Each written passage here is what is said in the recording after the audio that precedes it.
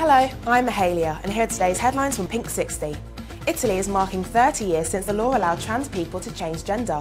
However, the law does not allow transgender people to change their identity on ID cards or official documents until they have undergone gender reassignment surgery.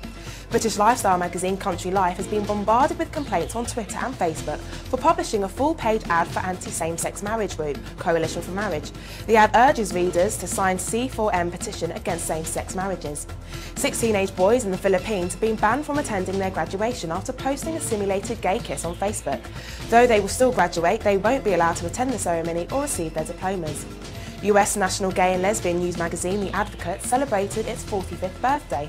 The magazine was founded in 1967 in response to violent raids by police of the Black Cat Bar in Silverlake Losa Angeles.